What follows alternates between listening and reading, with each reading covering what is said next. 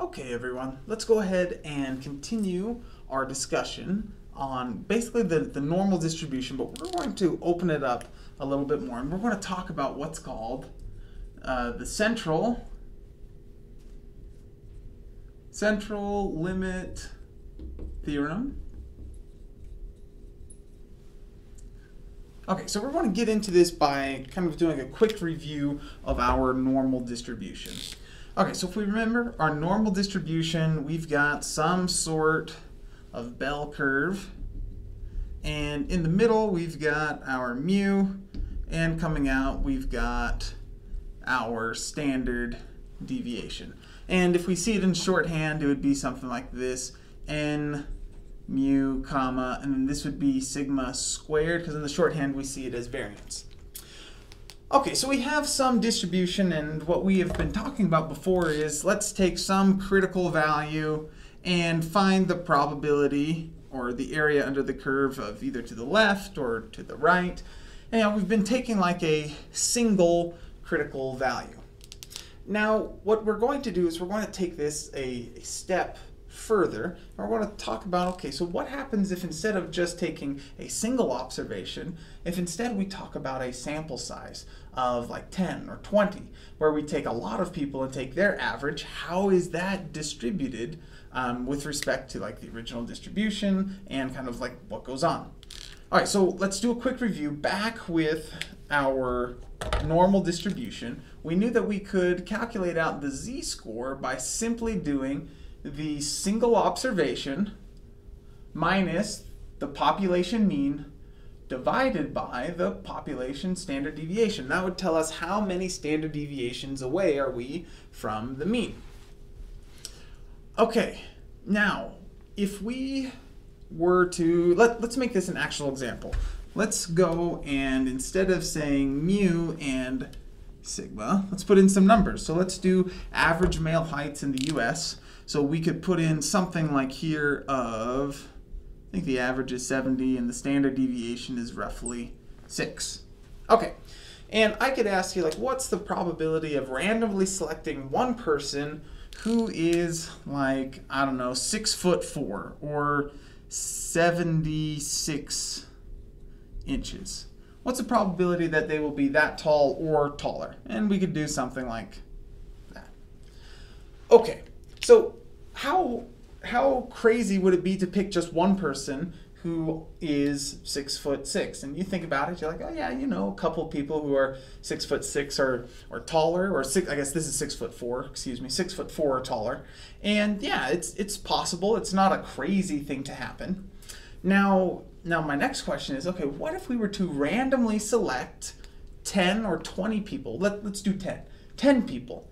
And what would the probability be that all 10 of those people have an average height of 6'4" or taller? So what that's saying is, let's go back to our distribution and let me do just a little bit of erasing. We'll erase out this probability and we'll clear out this one just to clean it up a little bit.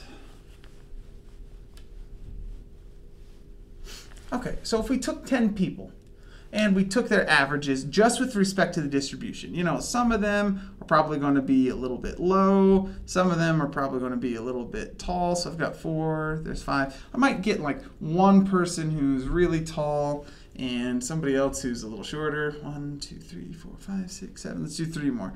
We've got like 1, 2, and 3.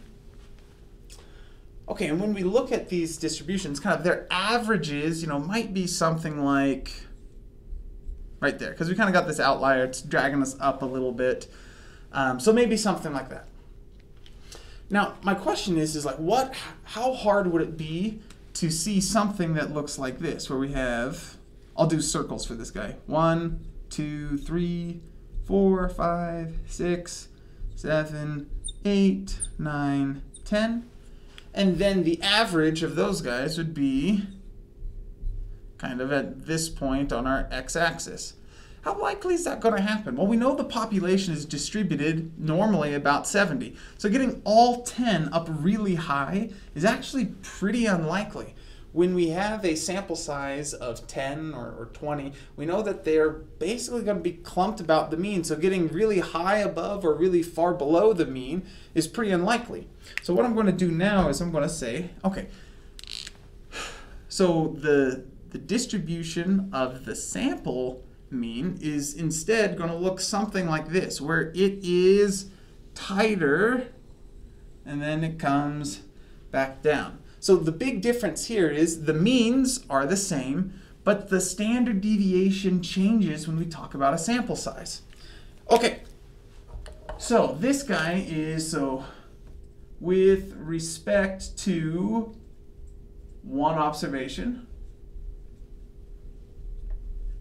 Okay, and then let's do another one with respect to, so with respect to sample size.